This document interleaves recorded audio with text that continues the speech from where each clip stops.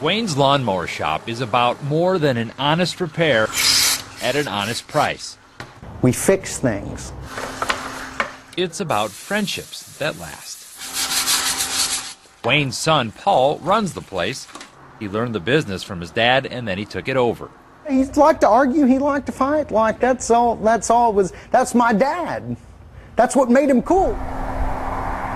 In June, Wayne was killed by a drunk driver. I still wish he would walk in the door and say, "Why are you over here running your mouth?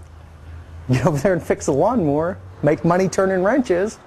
Even though Wayne could be a little cranky, he was lucky enough to have the loyalty of more than just one good friend. Of course, there's his son Paul, but also his dog, Spot. It's hard to tell who misses Wayne more, Paul or the dog. When Wayne was alive, the dog would always wait on this country road for her master to come home.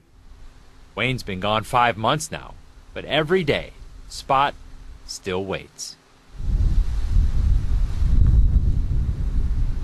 I have no doubt that that's what that dog is waiting for. It breaks my heart every time I go out there. There she is right there, see her? Spot! Hi, girl!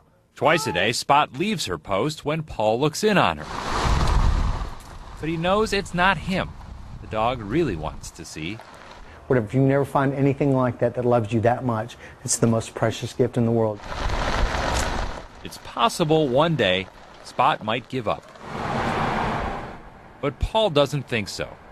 Around here, friends are for a lifetime.